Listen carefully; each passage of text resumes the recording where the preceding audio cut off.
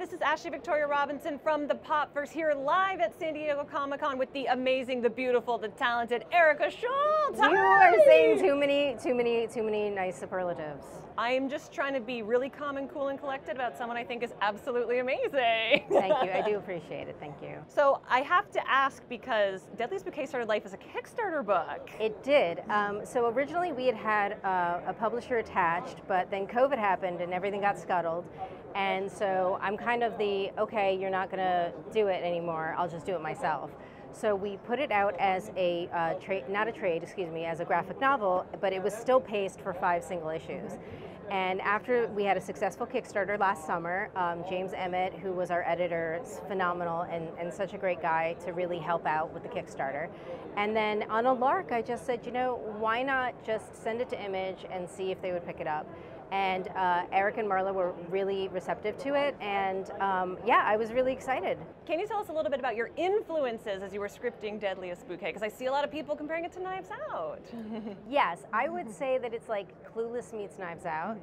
So the influences is, it takes place in 1998, so I was a junior or senior in college, and it's basically a family drama, and it delves a lot into the relationship between these 3 sisters. I'm the baby of 3. So I know that when you're one of 3, there's this round robin of alliances that happens between siblings, and we really like delve into that. And it's not just that, but with the death of their mom, they're also dealing with grief specifically, and they each deal with things in their own personal way. But there's still tons of ass kicking and lots of fights and knife fights and fun stuff like that. Yeah, don't sell it short, there's a dead body very early on. Yeah, there's a dead body on literally like page 3. There's a dead body. Jasmine, the matriarch of these 3 sisters, of Violet, Rose, and Poppy. Yeah, Jasmine, unfortunately, is what, her death is what brings everybody together, because these 3 sisters are pretty estranged from each other. For some of our witchier viewers or listeners, are the names of each of the characters telling about who they are? No, I think it's more, I mean, their mom owns a flower shop, and so everybody sort of has a flowery name. So the 3 sisters are Rose, Poppy, and Violet, and then Jasmine's their mom, and then Dahlia's their grandma. So everyone has a flower name that way. But it has been compared to Charmed, which I wrote for Dynamite a few years ago. And I just wanted to say, I was like, but there's no magic in this, I promise. Like it's when I say it's Knives Out because it's like regular people. But yes, it has been compared to Charm because of the 3 sisters. Nice, and you took on the incredible job of lettering as well as scripting. I feel like you've done just about every job in comics at this point. Why did you want to take on lettering? I actually tend to letter a lot of my own comics because I'm very kind of a control freak in that way. Organized, yes.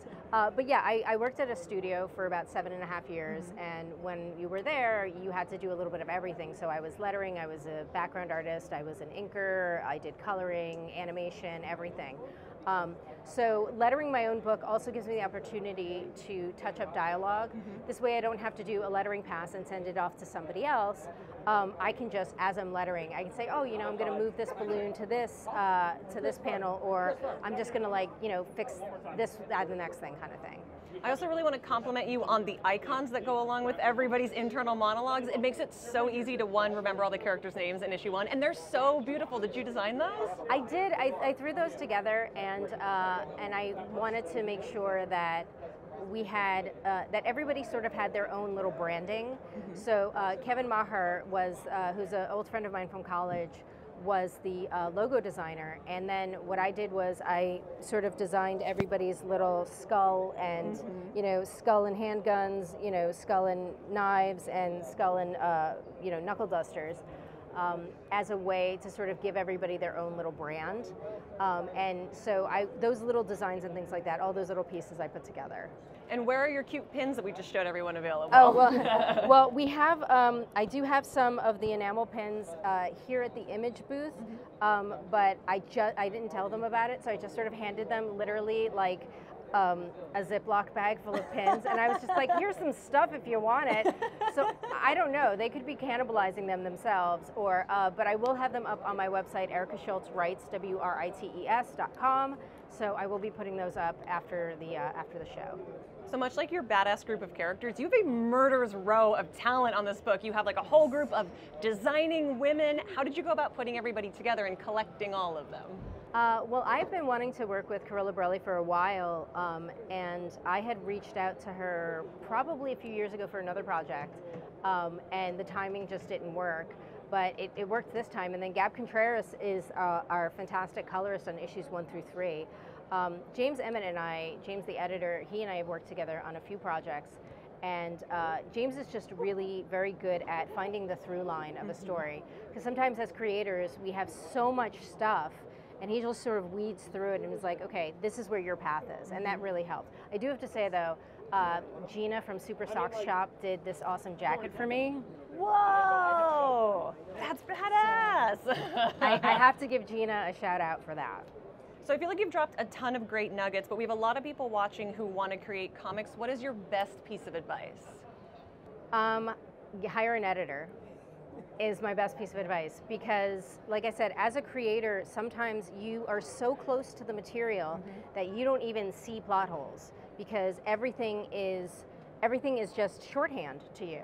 So if you hire an editor will have an objective eye, will come in and say, look, I don't know what's happening here. I don't know how you went from here to here. You have to build that connective tissue, and that really, really helps a great deal, because other times, you know what's going on, but you're not telling your audience. So if it's not on the page, it doesn't exist.